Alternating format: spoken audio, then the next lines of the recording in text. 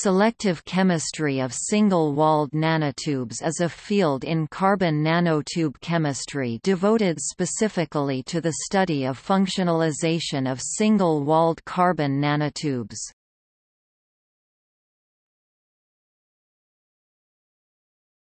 Topic: Structure and reactivity.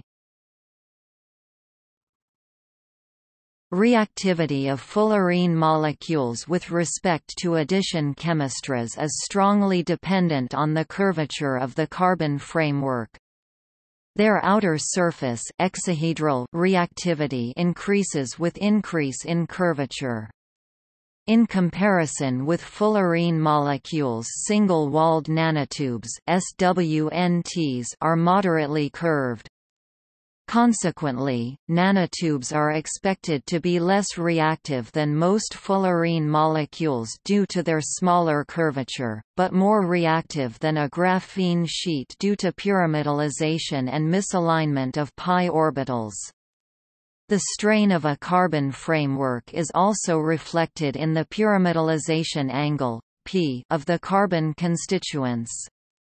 Trigonal carbon atoms sp2 hybridized prefer a planar orientation with p equals 0 degrees, i.e. graphene and fullerene molecules have p. Topic: 11.6 degrees. The 5,5 SWNT has p approximately 6 degrees for the sidewall. Values for other n nanotubes show a trend of increasing p sidewall with decrease in n. Therefore, generally the chemical reactivity of SWNT increases with decrease in diameter, or n, diameter increases with n. Apart from the curvature, SWNT reactivity is also highly sensitive to chiral wrapping N, M, which determine its electronic structure. Nanotubes with N, M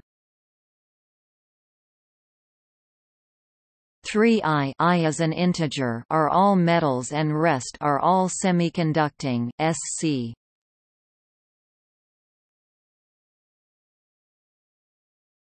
Topic: Sidewall functionalization.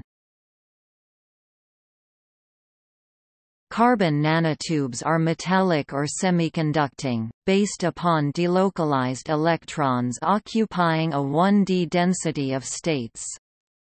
However, any covalent bond on SWNT sidewall causes localization of these electrons.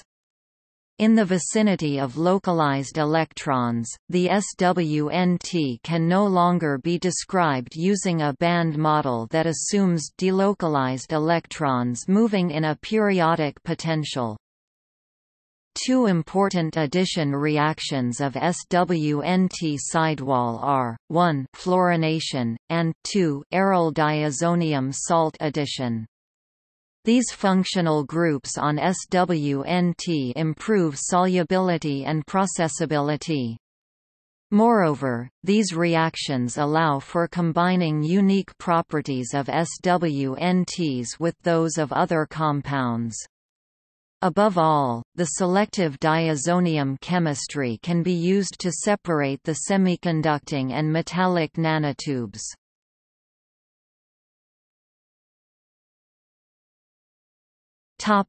Fluorination.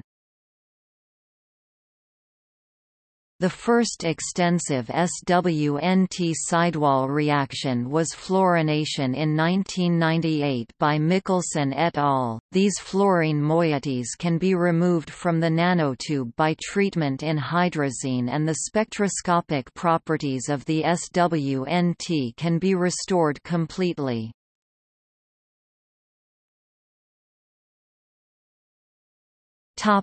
Diazonium chemistry.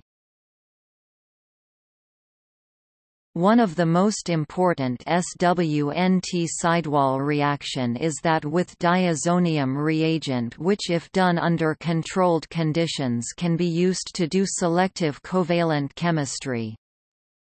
Water-soluble diazonium salts react with carbon nanotubes via charge transfer, in which they extract electrons from SWNT and form a stable covalent aryl bond. This covalent aryl bond forms with extremely high affinity for electrons with energies near the Fermi level, EF of the nanotube. Metallic SWNT have a greater electron density near EF, resulting in their higher reactivity over semiconducting nanotubes. The reactant forms a charge transfer complex at the nanotube surface, where electron donation from the latter stabilizes the transition state and accelerates the forward rate. Once the bond symmetry of the nanotube is disrupted by the formation of this defect, adjacent carbons increase in reactivity and initial selectivity for metallic SWNT is amplified. Under carefully controlled conditions, this behavior can be exploited to obtain highly selective functionalization of metallic nanotubes to the near exclusion of the semiconductors.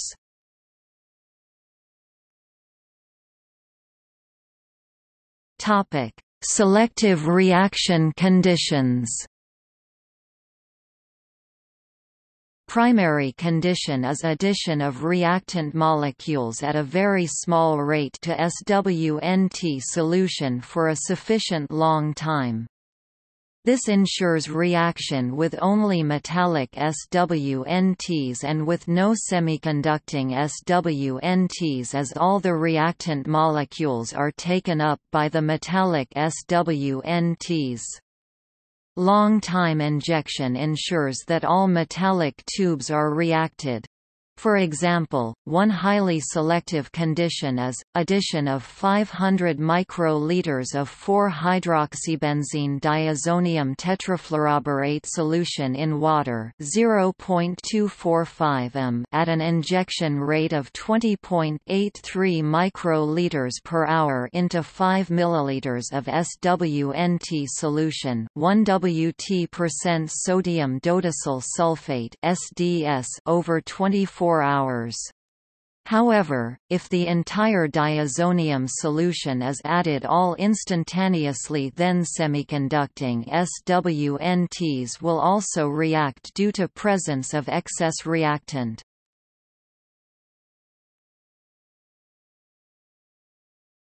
Topic: Spectroscopy and functionalization.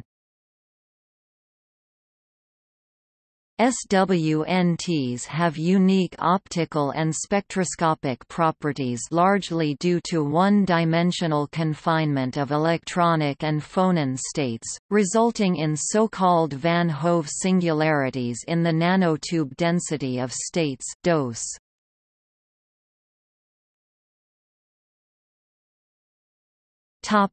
Probing selective chemistry via optical absorption. Optical absorption monitors the valence V to conduction C electronic transitions denoted ENN, where N is the band index. The E11 transitions for the metallic nanotubes occur from approximately 440 to 645 nanometers. The E11 and E22 transitions for the semiconducting nanotubes are found from 830 to 1600 nanometers and 600 to 800 nanometers, respectively. These separated absorption features allow for the monitoring of valence electrons in each distinct nanotube. Reaction at the surface result in localization of valence electrons makes them no longer free to participate in photoabsorption, which results in decay of the spectrum features. Selective diazonium chemistry abruptly decreases the peak intensities that represent the first van Hove transition of metallic species E11, metal, while the peak intensities representing the second E22, semiconducting, and first E11, semiconducting van Hove transition of the semiconducting species show little or no change. A relative decrease in metallic SWNT absorption features over semiconducting features represents a highly preferential functionalization of the metallic nanotubes.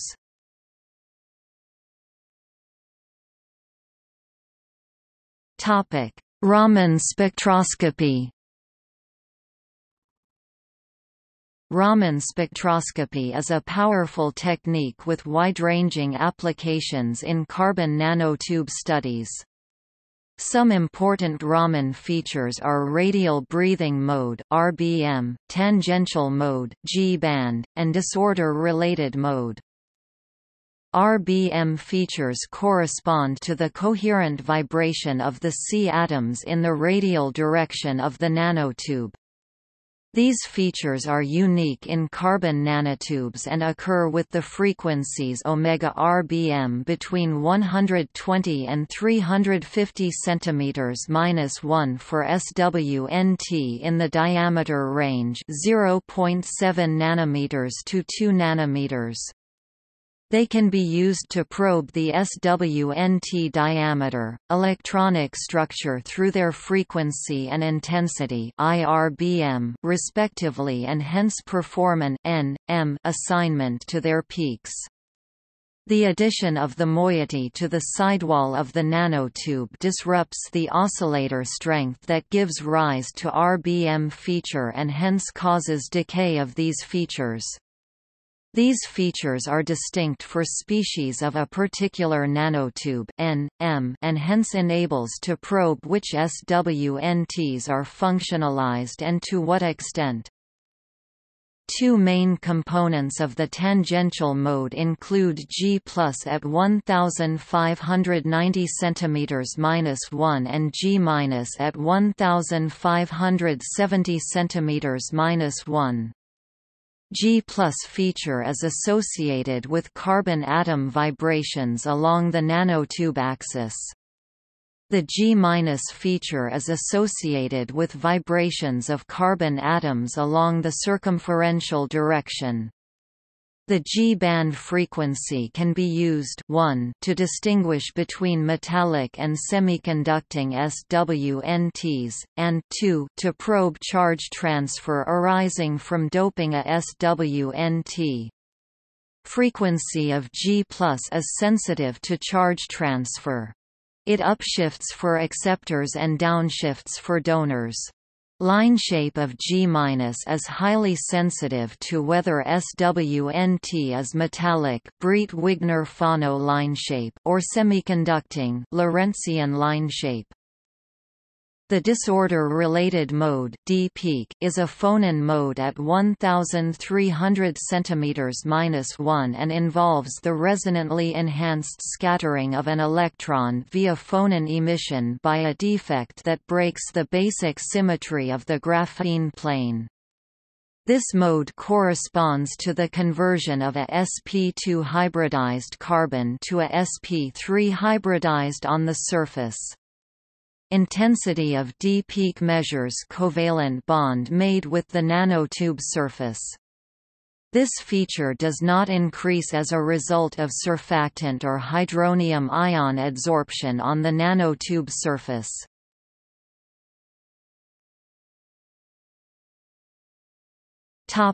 Selective reaction and Raman features. Selective functionalization increases the intensity of the D-peak due to formation of aryl nanotube bond and decreases the tangential mode due loss of electronic resonance. These two effects are generally summed together as increase in their peaks ratio D/G. RBM peaks of metallic nanotubes decay and the peaks corresponding to those of semiconducting nanotubes remain almost unchanged.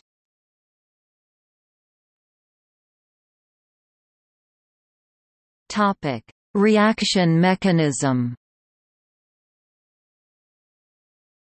Diazonium reagent and SWNT reaction has a two-step mechanism.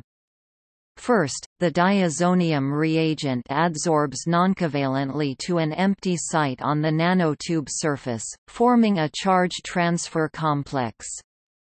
This is a fast, selective noncovalent adsorption, and diazonium group in this complex partially dopes the nanotube, diminishing the tangential mode in the Raman spectrum. Desorption of A from nanotube is negligible, K-1 to 0. In second step, complex B then decomposes to form a covalent bond with the nanotube surface. This is a slower step that need not be selective and is represented by the restoration of the G peak and increase in the D band.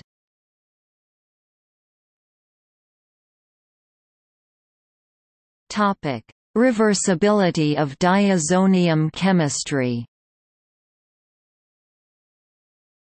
Nanotubes reacted with the diazonium reagent can be converted back into pristine nanotubes when thermally treated at 300 degrees Celsius in an atmosphere of inert gas.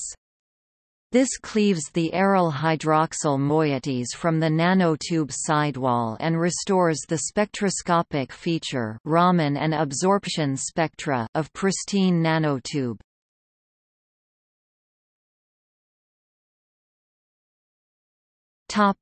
Chemical separation of metallic and semiconducting SWNTs.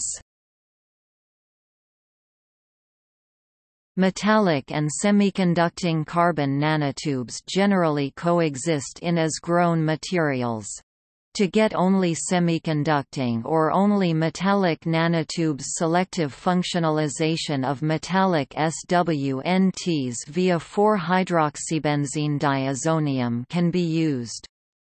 Separation can be done in solution by deprotonation of the p-hydroxybenzene group on the reacted nanotubes metallic in alkaline solution, followed by electrophoretic separation of these charged species from the neutral species semiconducting nanotubes. This followed by annealing would give separated pristine semiconducting and metallic SWNT.